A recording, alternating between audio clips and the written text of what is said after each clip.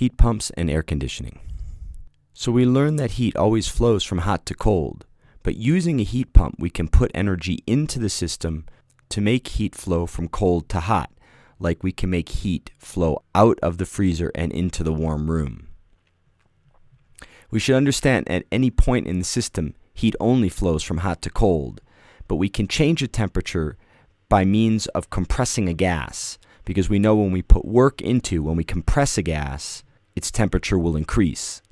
When we let a gas expand, it will cool.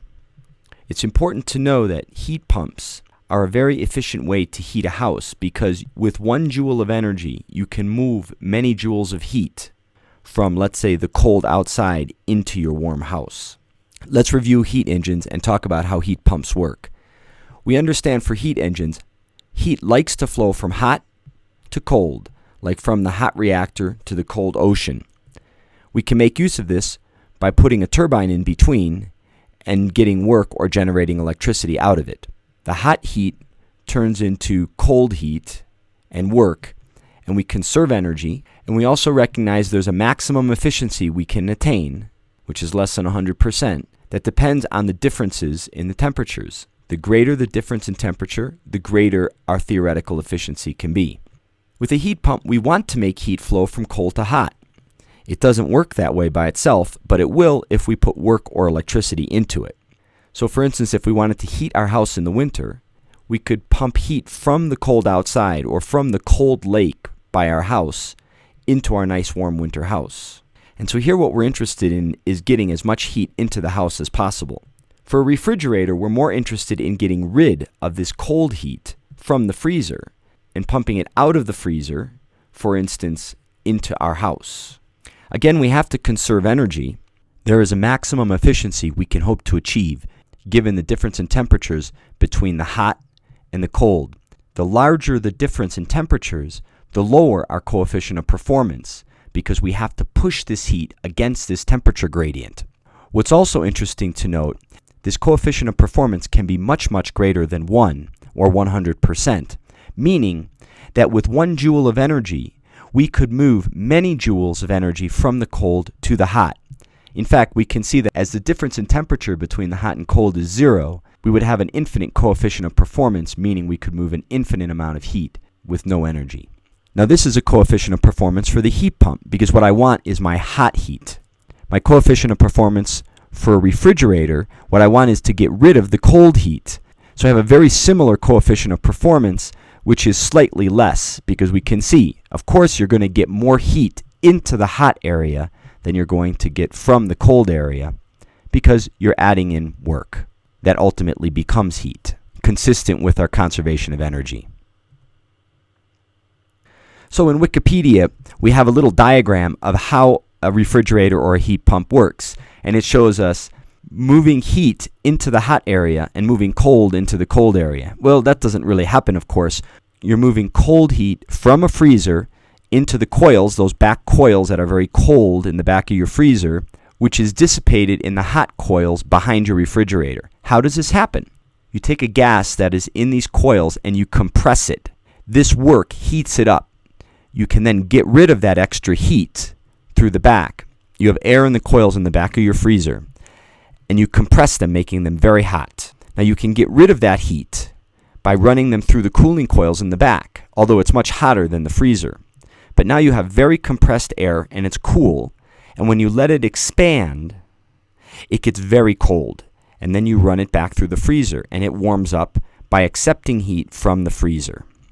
In fact, what actually happens is you use a working fluid that evaporates and condenses, and so the very compressed gas here actually condenses, and therefore you lose the whole heat of vaporization, which is an enormous amount of energy, and you end up with a liquid under high pressure. And then in this valve, what happens is that it evaporates. Thereby the fluid absorbs the heat of vaporization, which of course is a huge amount of energy. As that gaseous fluid goes through the freezer, it gets heated up and then compressed again. Here's a more realistic drawing. This might be the coils in the back of your refrigerator. Of course, you can't see them in the new refrigerators. Look in a very old refrigerator in the freezer compartment sometime and you'll see them. These are the ones that people always puncture by accident, with the screwdriver when they try to clean the ice off them, and they emit the chlorofluorocarbons into the air, destroying the refrigerator and harming the ozone. We have your compressor here, and your hot fluid goes out into the coils in the back. What's also interesting to know is that this pumps heat from this cold spot out here. If you change the direction of the fluid, you could turn the air conditioner or this cooler into a heater, whereby you would pump heat the other way. It would require you to change these bypass valves and to make the compressor's output go into this coil with this reversing valve. I want you to examine these numbers and give it some time. This would be your air conditioner, and you're trying to pump heat from your cool house out into the high temperature outdoors. And you could use this temperature difference to calculate your Carnot coefficient of performance. However, that's not the temperature difference that the machine feels. This is your air conditioner. It has to absorb heat at a lower temperature and give off heat at a higher temperature. Why? Because the cooling coils must be at a temperature lower than the house in order for heat to flow from the house to the coils. And the output temperature outside has to be hotter than the outdoor world in order for heat to flow from the coils outside. And we know that. If you touch the coils of the air conditioner, it's pretty cold, much colder than the room. And if you were to touch the cooling coils outside, they're much hotter than the outside world. So when you calculate the ideal coefficient of performance of these two temperatures, you get a smaller number. Your actual coefficient of performance is going to be smaller too, because the machine itself is not perfect. So what you need to do is you don't need to minimize this temperature gap. You need to minimize this temperature gap by minimizing these two differences in temperature. Of course, this is the heat pump to cool your house. It has a corresponding freezer that you want to cool by heating the house, and you'd have all of these different labels.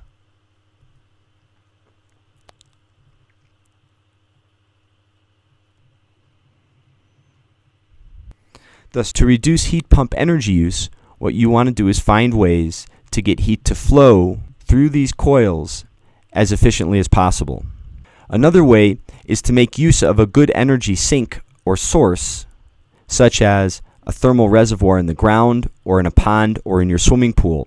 One very permaculture-esque way to do something is if you had a swimming pool, which probably wouldn't be very permaculture-esque to begin with, but you could heat the swimming pool in the summer by cooling the house. And so you'd simultaneously air condition your house and heat your swimming pool. In the process, you'd have a very high coefficient of performance for both processes. So optimizing the performance of heat pumps largely involves optimizing the performance of heat flow that are external to the heat pump itself. Okay, so how are we going to move heat if you have a heat pump and you want to air condition some houses? For instance, in Poly Canyon Village, they have a cogen facility that generates electricity and heats water. This water is used to heat all the rooms. Well, how do they do that? They have hot water and they run it through pipes to the rooms. It's important to understand that you're going to have a lot of what you call parasitic losses in the pumping of this heating fluid.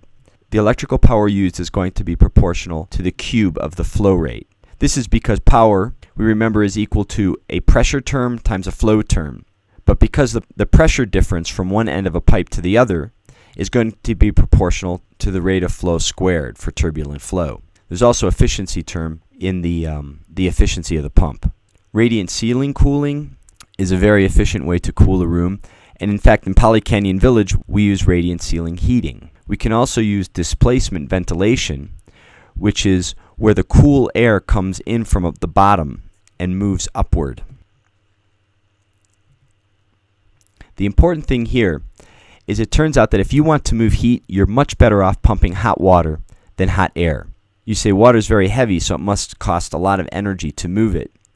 And you say, yeah, but you move a huge amount of heat, because first you have a density term, the density of water, and the specific heat of water, which is very, very high.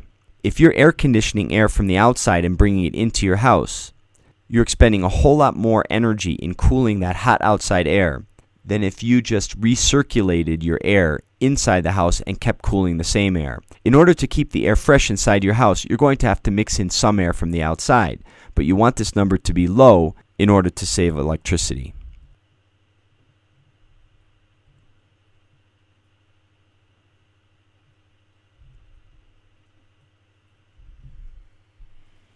So if you don't need for the air to be really cold, you can use a chiller, especially in dry areas. What's a chiller? Well, it just makes use of evaporative cooling. So you take some water and you spray it with little spraying ducts. You can see this at Cal Poly. There's a huge chilling facility. And through this sprayed air, you circulate this dry air from the outside. The evaporation process cools these pipes, and you run your water through these pipes to cool. And what you exhaust out is reasonably warm, humid air. You can use solar to heat water for domestic use, for space heating inside the house.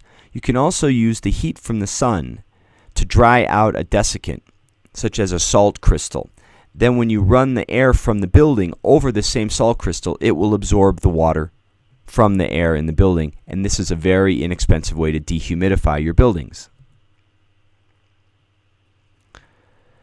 And when you build a building in the first place, ask yourself, which way is the sun? Where do we get shade from the trees? This consideration can lower your costs and also improve the environment for all workers or people who live there.